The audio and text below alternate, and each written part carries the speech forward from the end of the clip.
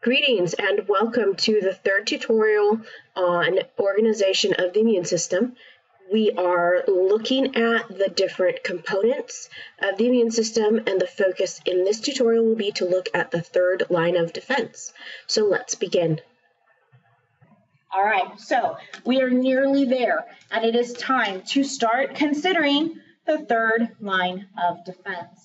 Again, we're going to look at cells, responses, and chemicals. So up here on the board, I'm going to have my cells, responses,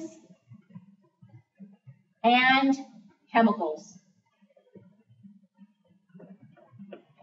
All right, when I'm looking at my cells and I'm considering what cells I have available for my third line of defense, I'm going to have to pull myself back down here to the second line of defense, because now is the time we start talking about T cells and B cells. So the two broad categories are T cells and B cells, and you're going to notice I'm going to leave some space between these because we're going to talk about classes of T cells and B cells in addition to the broad term. So these cells, they're going to college. They're getting more education. They're specializing to specific types of things, and they're going to do specific tasks. When we look at the T cells, there are three main types of T cells that differentiate as they go to school, okay? So T cells, B cells, there's your AA degree. But the type of T cell, that's your bachelor's of science, okay? The three T cells we're going to talk about include helper Ts. See if I can spell it. Helper T cells are going to be there to coordinate the activity of the third line of defense. We have cytotoxic Ts. The cytotoxic T is going to do very much the same thing as a natural killer, with one exception. The cytotoxic T cell gets to recognize the specific enemy and target the specific enemy. So cytotoxic T cell is going to be out after that staph infection, not in bacteria in general, but the staph infection. So they are specialized. The last one is the repressor T cell. This guy is an underdog. Nobody loves the repressor T cell. Hardly anybody talks about the repressor T cell. Frankly, the helper T cells and the cytotoxic T cells get to do all the cool stuff. And the repressor T cell doesn't. It does do something cool.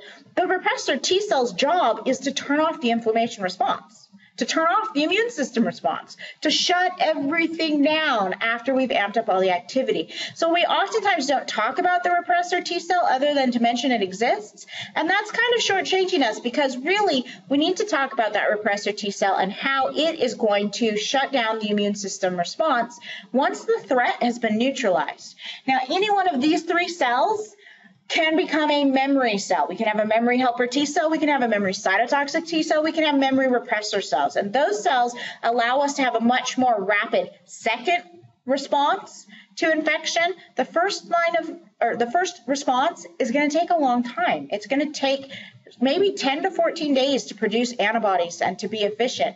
That second response can take place in 24 to 48 hours. So having those memory cells is useful in helping us have that longevity and the quick response the next time that we're exposed to something. So we're going to put memory down here as another under bullet of T cells, just to remind ourselves any of those can become memory cells. Now, the B cells, they don't have quite as many branches. B cells get activated. When they are activated, they become an effector.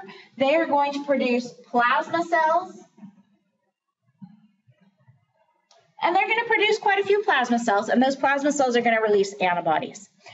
In addition to the abundance of plasma cells, they're going to develop a small cohort of memory cells. And the memory B cells are there for the next time.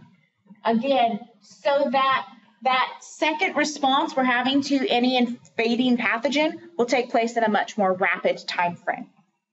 All right, so what responses do we have? Turns out the T cell has one response and the B cell has another. The T cell response is called the cell-mediated response.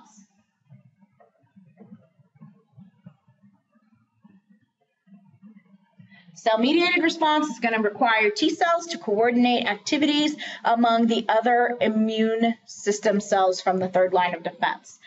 The B cells, their response is going to be the humoral response.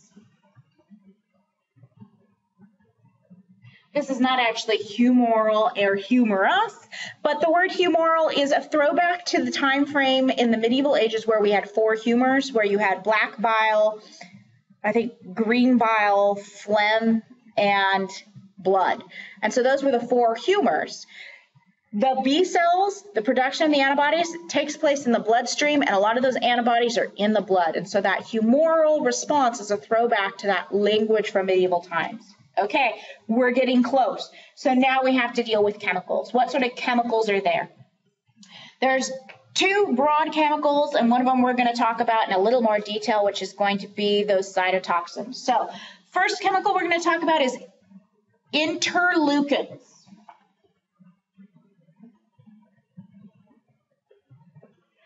Now, depending on who your instructor is, you may have to know varying amounts of information about the interleukins. So the interleukins are chemicals that are signaled between leukocytes, thus the term interleukin. In fact, there are different interleukins, interleukin 2, interleukin 4, interleukin 8, and they are specific chemicals that are passed between cells. In my class, I don't expect my students to do anything more than recognize there is a chemical signal called an interleukin being exchanged. But if you're wondering how the cells are talking to each other specifically, they are using specific types of interleukins to coordinate their activity. The other chemical we're going to put up here are the cytotoxins. Those cytotoxic T cells are going to be producing cytotoxins with the goal of destroying and eliminating other foreign cells in the body, or even eliminating host cells, your cells, that have become infected with a virus. So their goal is to destroy. There are 2 chemicals that they use to have that effect. The first one is called a granzyme. So this is a subdivision of cytotoxins, granzyme. And granzymes are going to be enzymes that digest granules. The other one that we have is one of my favorite ones, just because of the word. It's perforin. Perforin sounds a lot like perforate, and that's exactly what it does. The purpose of perforin is to poke holes in the membrane of a cell, and then what was inside the cell can't stay inside the cell, so it comes out of the cell, and once it comes out of the cell, we go and die. So perforin and granzymes are 2 types of cytotoxins that are used by the cytotoxic T cell to have the effect of cytolysis.